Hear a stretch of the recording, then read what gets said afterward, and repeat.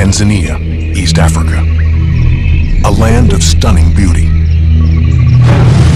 and violent death.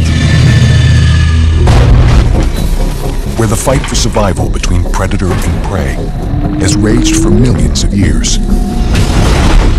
But now, a hunter is stalking a new prey. Suddenly, people are being targeted by a voracious carnivore. One that will become the most notorious man-eater in over 100 years. Who is this killer? Can it be stopped? Solving this mystery requires two teams of forensic experts.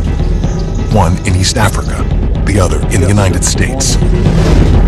These seasoned detectives will revisit attack scenes, analyze disturbing evidence, and uncover clues that will shed new light on these bloody encounters. They will reveal who is the hunter and who is the hunted.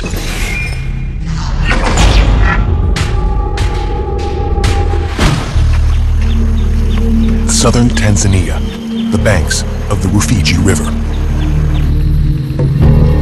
At 4 p.m. on August 30th, 13-year-old Amir Ligaza returns from school. He and his mother, Pili, prepare and eat their evening meal and discuss their day. At sundown, Amir goes to bed. I went inside so I can go to sleep. She was still graining the corn outside. She finished at around 10 or 11 p.m. Then she went to the toilet outside.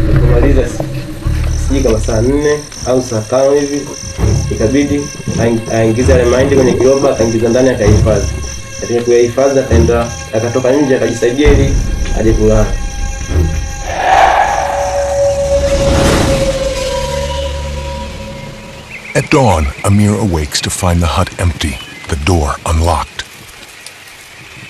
His mother is nowhere to be seen. Something is wrong. I was wondering where my mother was, so I decided to walk around our house. I saw bloodstains.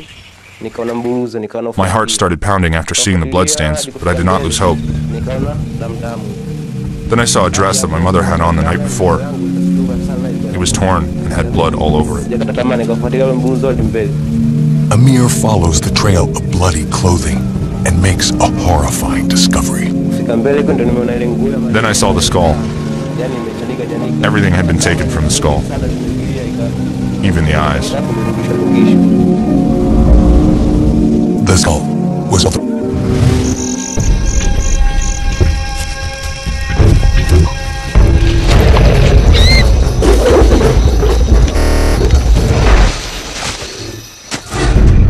Wild animals kill some 200 people in Tanzania every year.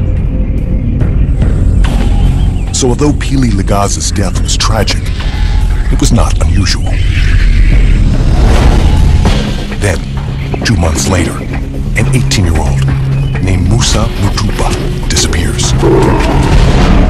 The next day, his skull is found. At first, his death seems almost unremarkable. But just 3 days later, someone else disappears. This time, the victim is a teenage boy. At dawn, villagers search for the missing boy. They find a mangled corpse.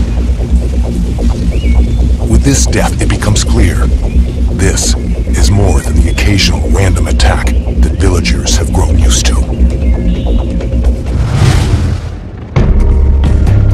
Surrounded by Africa's largest game reserve, the Selous, people here know all too well the risks of living near some of the world's most proficient predators. To reach the fertile fields on the southern bank, they must cross the Rufiji River, passing through waters full of hippos and crocs. In elevated huts or dungus, they keep watch over their crops for elephants and wild pigs. But in the night, carnivores prowl. And chance encounters can turn tragic. A lone human stumbles on the path of a hungry predator and pays the price with their life.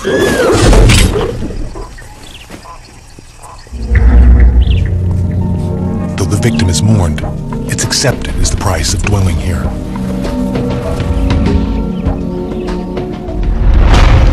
But now, 3 people are dead. Killed and almost completely consumed. 2 of them killed just 3 days apart. Local rangers beat the bushes, searching for the perpetrators. What kind of animal could do this? Why did no one hear these killers or the screams of their victims? In southern Tanzania, there are several creatures capable of attacking and eating human prey. African wild dogs hunting in packs.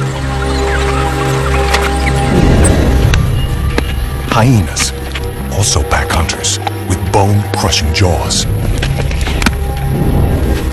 Or leopards, silent stalkers, usually working alone.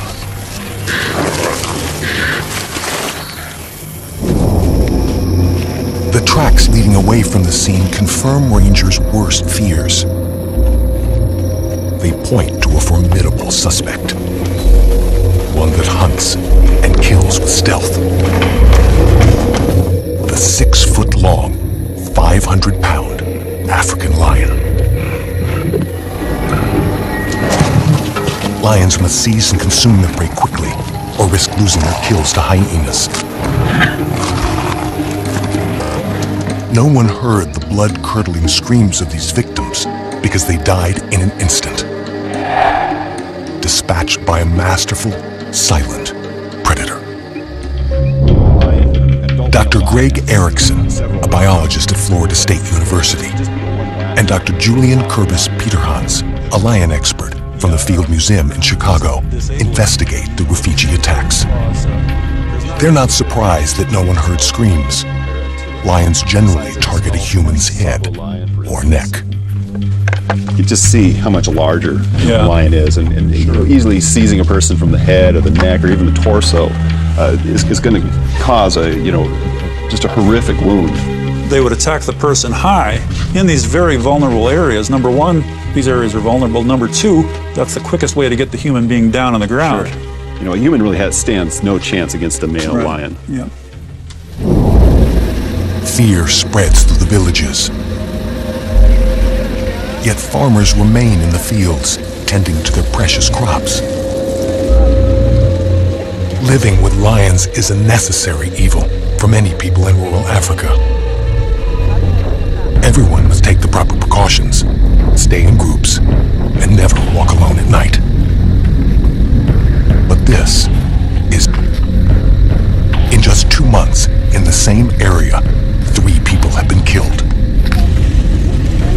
And now, the crisis deepens.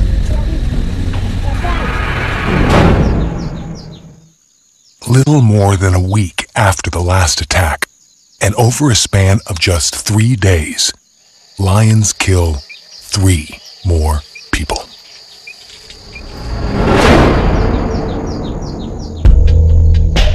Local officers call for reinforcements, and rangers arrive with orders to shoot to kill. All lions are protected in Tanzania, with one exception: proven man-eaters. The government wants to put a quick end to the bloodshed.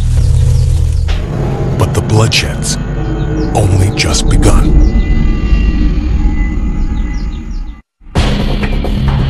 By early November, 6 people have been killed by lions in southern Tanzania.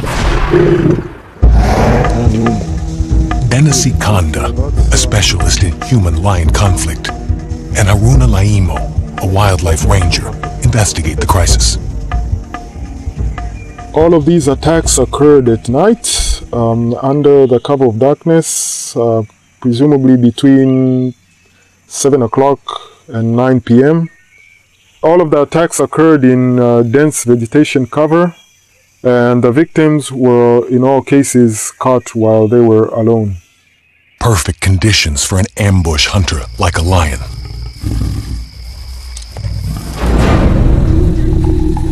By late November, the death toll has risen to 9.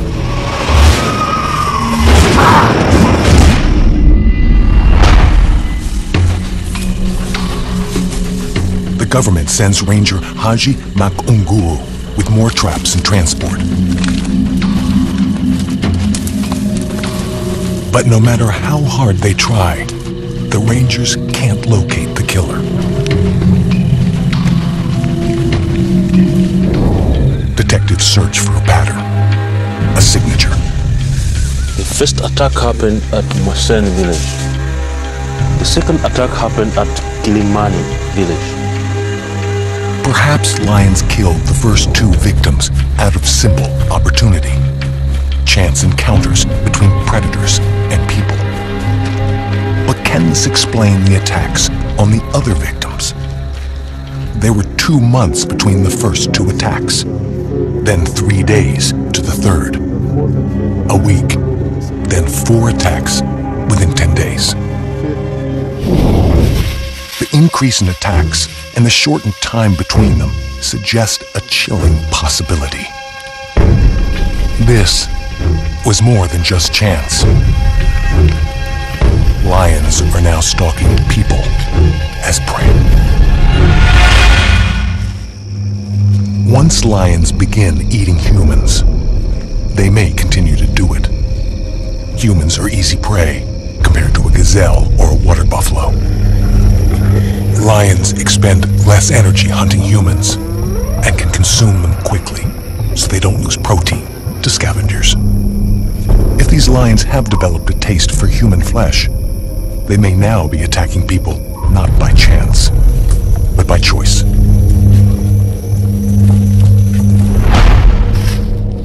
The evidence also suggests a frightening possibility. The first 2 victims were completely devoured within hours of their death. Could a single lion eat so much, so quickly?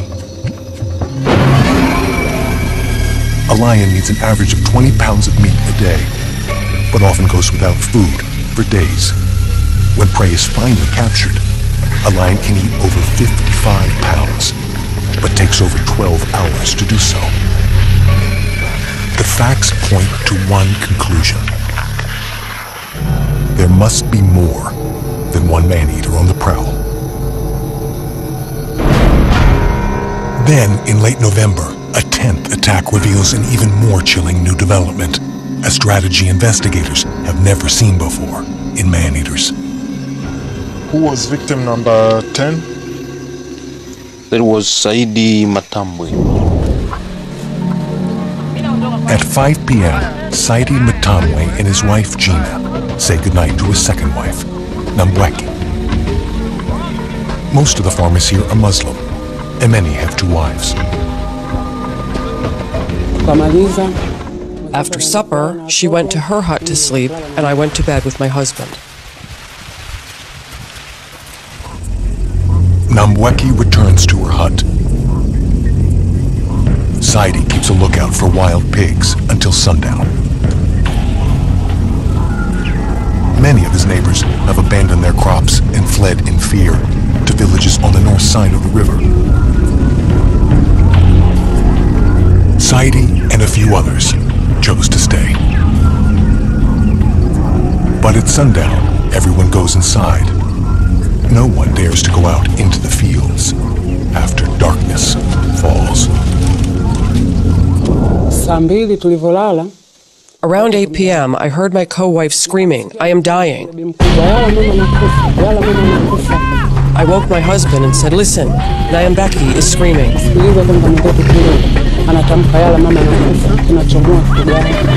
Saidi wakes and hears the desperate pleas of his other wife.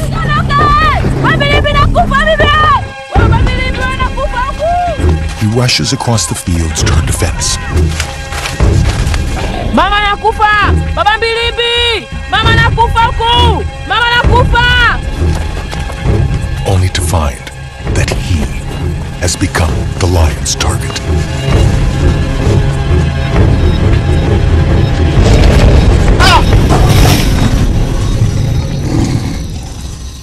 Could it be that the lions were actually setting a trap?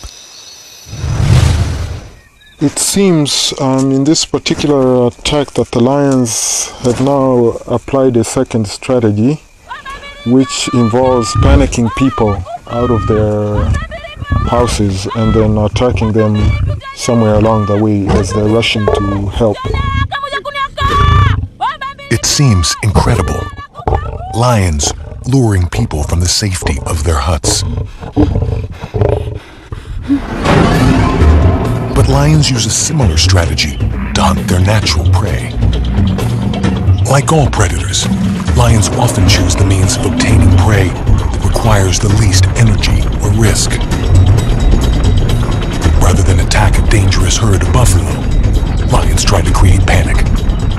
During the resulting stampede, individuals become separated, and the lions make their move.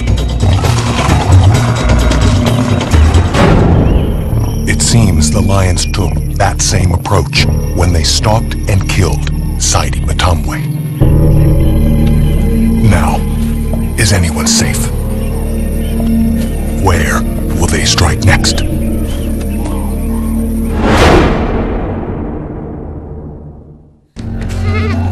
On the morning after the attack on Saidi Matambwe, Ranger Haji Mukunguru finds the remains. The body is only partially consumed. For the ranger, this grisly discovery could be a break in the case. He hides in the tall grass, for he knows lions often return to reclaim unfinished meals.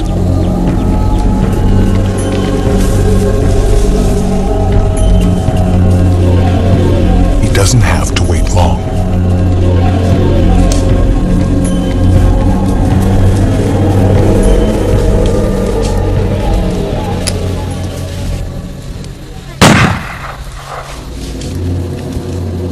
Has the man-eater of Rufiji finally been killed? The lion is a mature female, and she's pregnant with 4 cubs. For investigators, the stakes have suddenly been raised. Lionesses don't get pregnant unless they're in a pride.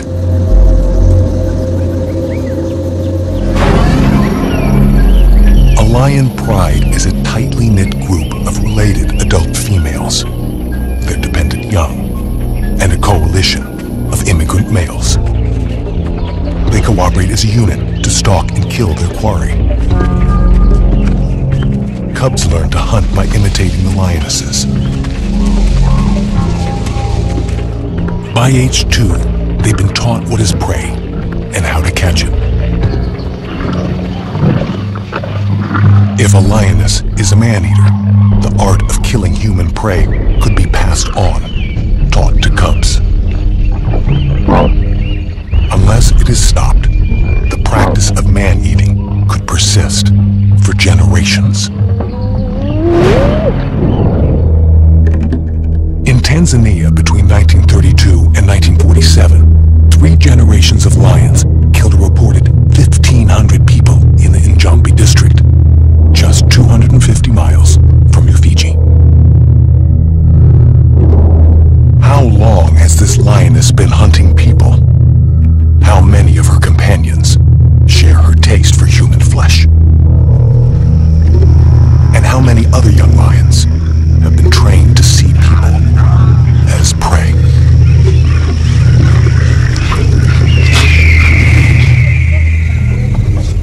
News of the dead lion spreads. Farmers return to the fields, hoping they're finally safe. And they seem to be for 8 days. Then, a 70-year-old woman becomes victim number 11. Villagers hear the attack, but no one dares to come to the rescue. All they can do is listen to the killing.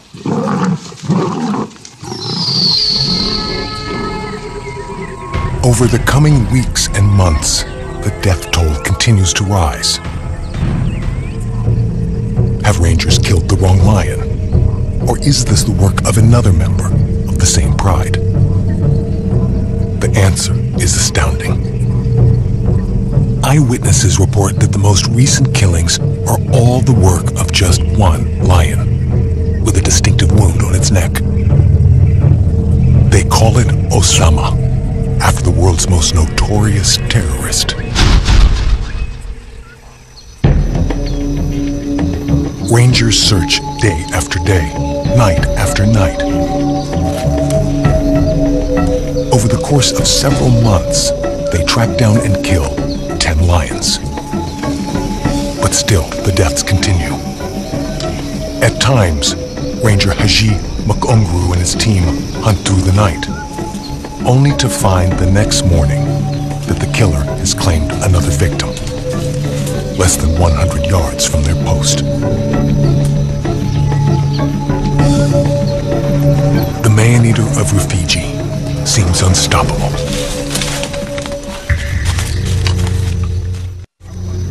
Villagers whisper about a spirit lion, an evil beast who can remain invisible to human eyes.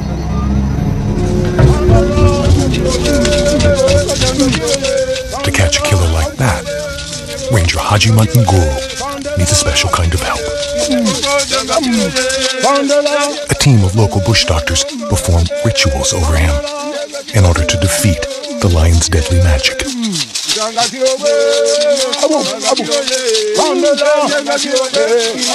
The ranger's face is anointed with a traditional medicine. Bush doctors believe it will give him the power to see the invisible lion.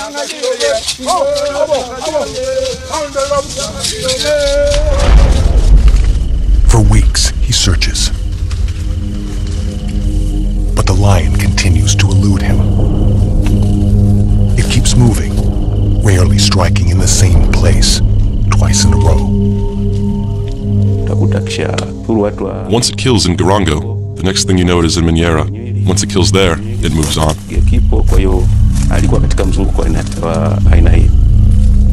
But it always returns to places where it's killed before. The trail of death runs through every village.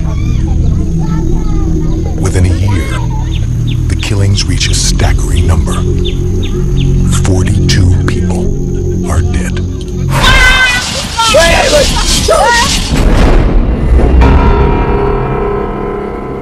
But it's about to get worse. The lion now takes a new step that will leave no one feeling safe anywhere. Fatuma Magaila travels to visit her mother and father in the neighboring village of Kipu. Fatuma is in mourning. 15 months ago, she witnessed a lion attack and kill her husband. Before sundown, she eats dinner with her parents, sharing news of the lion's latest attacks. After supper, we talked for a while. Then we went to sleep. We were in a deep sleep. Then I heard my mother screaming.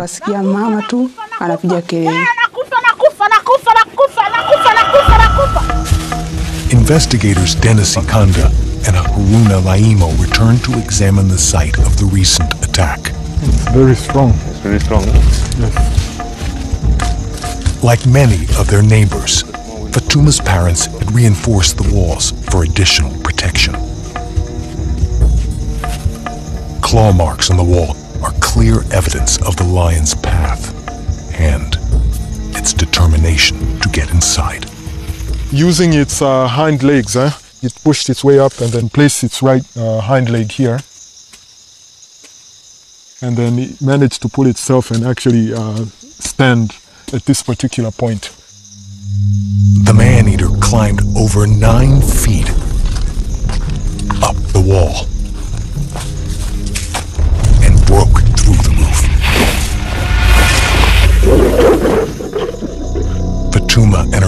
were sleeping on the upper level. The lion knew they were there. When the lion got here, it sensed through breathing or even perhaps snoring that people were actually sleeping on the top level floor and not actually on the ground. A cat's hearing is extremely sensitive, allowing it to hear sounds inaudible to human ears. Large ears catch more sound waves, and special muscles allow the cat to rotate 180 degrees to follow the direction of the source. Unlike dogs, cats possess specially designed chambers between the eardrum and the outer ear. These may be inflated, which increases sensitivity and allows them to identify the type and size of prey and its exact location. The lion couldn't see its victims inside the hut, but it could probably hear them breathing.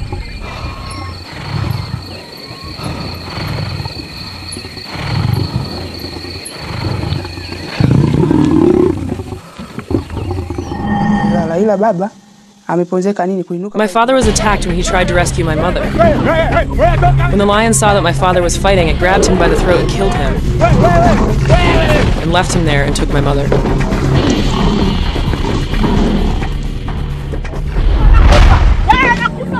Fatuma's mother and father perished. Why did she survive? I was just still and quiet. I was very scared. I was shaking. I did not cry. I knew that if I made a sound, we would all be taken.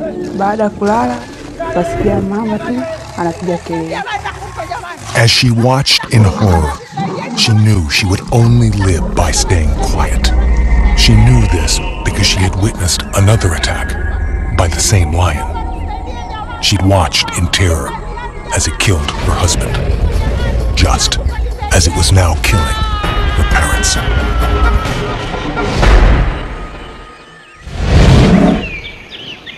The fields of Rufiji are abandoned. The remaining farmers flee to the north side of the river, far from the man-eater. Here, they believe they're safe. But they're wrong. For soon, a lion is spotted swimming across the river.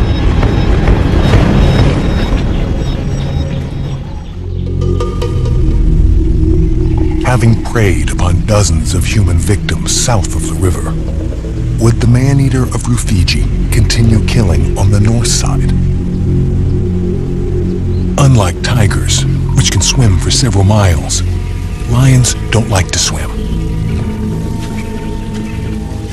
Unless they have a good reason. Within days of being spotted crossing the river, the lion strikes again. 2 old women become victims 48 and 49. Once again, Government Ranger Haji Makanguru is called to the scene. The tracks are fresh. The lion must be close. News of the lion's presence spreads like wildfire. A mob gathers, thirsty for revenge. They beat a trail along the river, trying to flush the lion out. Haji Makanguru takes up an elevated position. If the lion breaks cover, he may have a chance to finally end the reign of terror.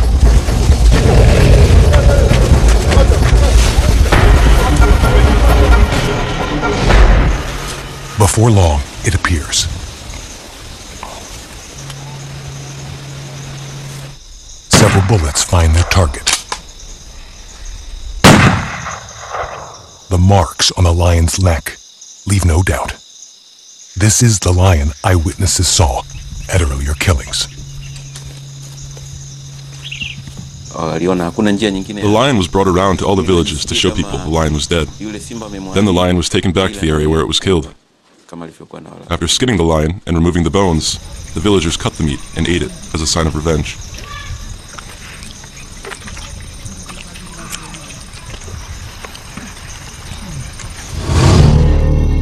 seems one of the largest outbreaks of man-eating ever recorded is finally over. A total of 49 people are dead. But what could have caused this lion to kill and eat so many people? Julian, here's the Rufiji man-eater, and you can see it's a very large lion. The huge body size certainly indicates something that's reached adulthood in terms of size and body weight. I mean, I'm just guessing, but over 400 pounds is yeah, I would certainly think so, yeah. Wow. Somewhere between 450 maybe. That's a big cat. Yeah. Greg Erickson and Julian Kurbis Peter Hans search for clues, anything out of the ordinary. The lion appears to be healthy, approximately 3.5 years old. But there is something unusual about him. Most big male lions would have a much larger mane. I suspect the ears would be covered to a much greater degree, and this would extend way back onto the behind the neck and up onto the back and down the neck region, all that sort of thing. That's not what we're seeing here. So the lion is a maneless male.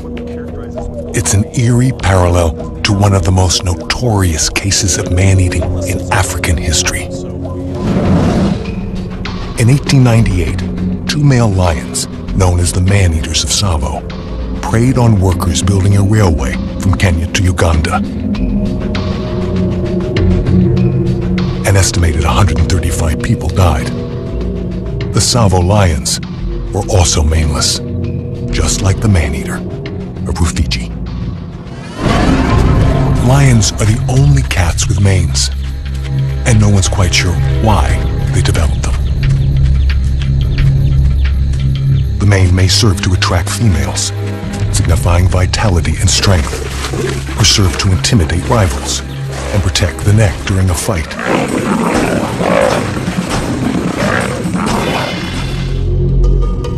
At 3.5 years of age, the Rufiji man-eater should have had a mane. Could this unusual trait somehow be connected to man-eating? what do we have here, Julian? Investigators turn once more to the pattern of the incidents, plotting the dates of each attack in the outbreak. Julian, it seems to me that there's, this is quite a string of attacks in a row here. That 4 or 5 month period, they really did seem to be focusing on the people in this particular vicinity south of the Rufiji River. But there are other times where they essentially disappeared, so they really were sporadic. It's curious because in the Tsavo incident, the exact same thing happened. Despite the carnage there, over 30 people killed for sure, there was about a 4-month interval where the lions simply disappeared. But the attack spiked between November and January, and again between April and June. Over 75% of the attacks were during this period.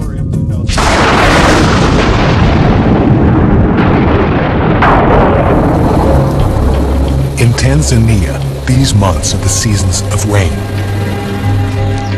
During dry season, lions have no trouble finding their preferred prey. Zebras and wildebeest are always to be found near rivers and lakes. But during the rainy season, as water pools form elsewhere, these animals disperse and become harder to find. Hungry lions must leave their hunting grounds and seek out alternative prey. And here, they find an abundant source of meat wandering around the ripening crops: bush pigs and warthogs.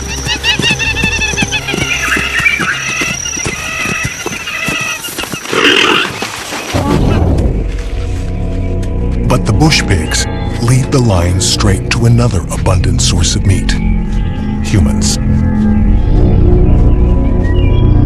The man-eater of Rufiji may have begun by preying on bush pigs, but soon graduated to people. This may explain why the attacks increased or decreased with the seasons, and how lions developed a taste for human flesh. But the seasons and the bush pigs have come and gone for centuries. Yet there are just a few documented outbreaks of man-eating in the past 110 years. Something else must be at work. Something else must be driving this lion target people as prey.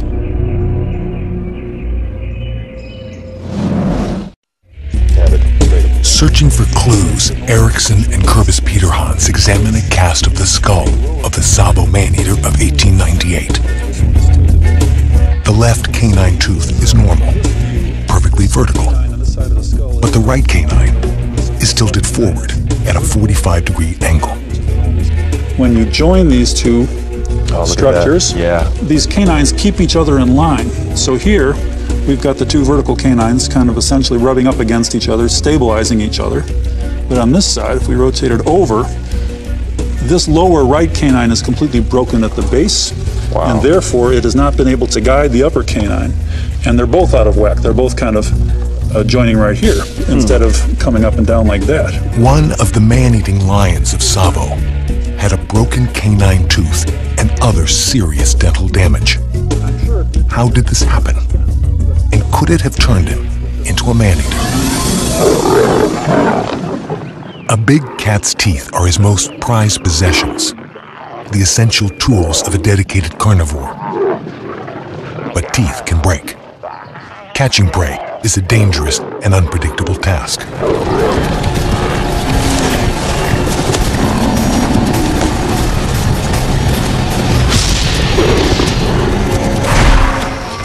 Hundreds of pounds of bite force pressure are required to choke the life from large prey. And the hooves of twisting zebra and buffalo can shatter teeth and jaws, causing irreparable damage. But could bad teeth affect a lion's behavior? This tooth is still alive. You can see the pink there. This tooth is, you can see the pus coming out of there. Dr. Brooke Nemec is a big cat dentist based in California. Randy Miller, a lion trainer, has brought him a 3-year-old lion named Wazoo. The lion is suffering from severe dental problems. Tooth 204 is fractured. Think of any time that you've had a toothache, multiply it by about a zillion. They're, living, hand to mouth, meal to meal. If they lose one meal, that might be the difference between life and death. So an animal that has a bad dental problem, it could kill him, plain and simple. Damaged teeth might lead a lion to seek easier prey. When it hurts at the beginning, when they first get it, they're probably going to want to decrease, their biting, because every time they bite, they hurt. And so they might want to decrease their biting, and they may want to go more with their paws than with biting. And I would imagine that the first time that they bite on something, and it hurts, they probably back off. And so my assumption would be that they might miss a meal or two based on the fact that they can't eat. Because they can't grip because it hurts so bad. But the major problem over time is the fact that we talked about the infection that goes in through these animals, and basically, having an infected tooth just wears down on you every day. It's just like having a low-grade cold every single day. And these poor animals will just feel it, and it'll weaken them, and eventually, when you're on knife's edge in the wild trying to survive, you need every advantage you can, and you wear down this much, and man, it's over. And I could see, a possibility that, in animals that have dental problems could be, forced into attacking people. I think anyone would agree that we're a heck of a lot easier to catch than a gazelle.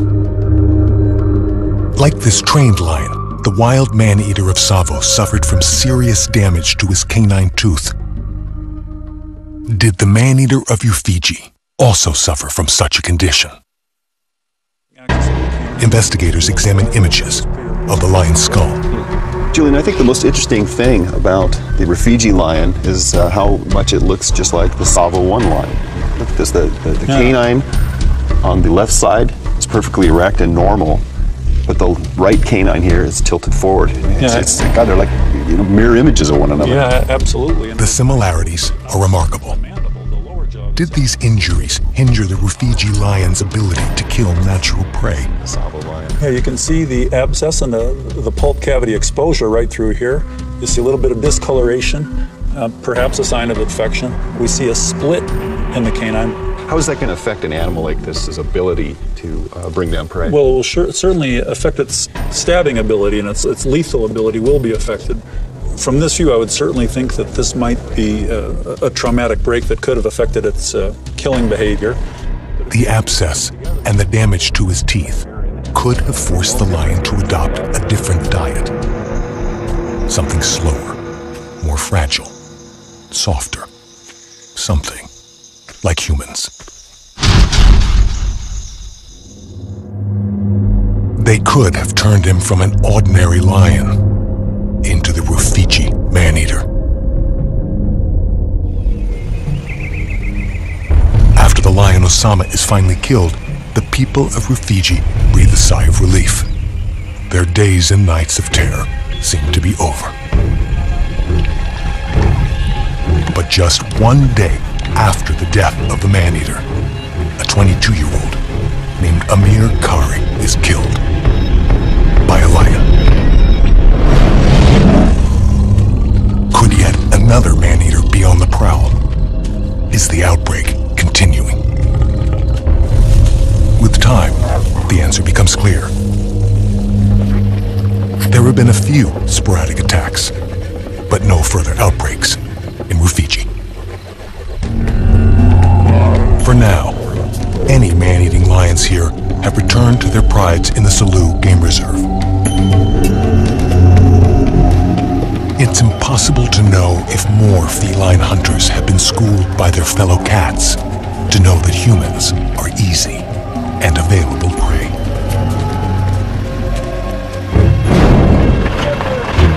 Even without further outbreaks, tragic encounters between lions and humans seem inevitable. People here have lived with that reality for centuries, and it's not likely to change.